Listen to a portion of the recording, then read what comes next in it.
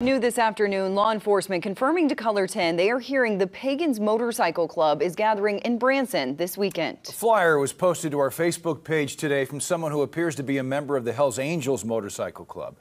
That flyer includes details about what the Pagans call a state party in Branson.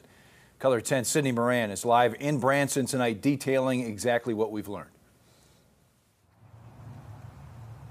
Today, Branson police say they have no further comment, but just over an hour ago, Highway Patrol told me that the information about the Pagans coming to town is consistent with the information they've been hearing. And we've also learned that more agencies have been asked to be on standby this weekend.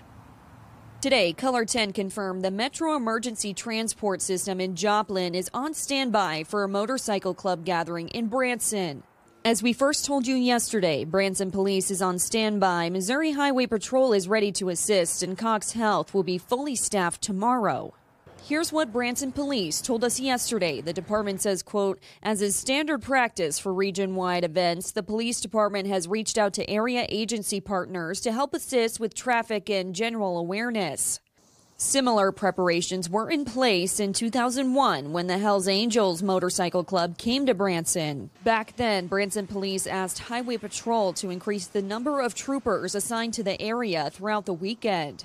Today, Sergeant Mike McClure from MSHP confirmed there will be a few additional troopers in the area this weekend. We asked both Springfield Police and the Greene County Sheriff's Office if they heard about more clubs coming to Branson this weekend. Deputy Paige Rippey says there is nothing they can discuss at this time. As of late this afternoon, we have not seen any evidence of motorcycle clubs or a large police presence around town. That flyer states the party is supposed to start at 5 p.m. tomorrow. Reporting in Branson, Sydney Moran, Ozarks First.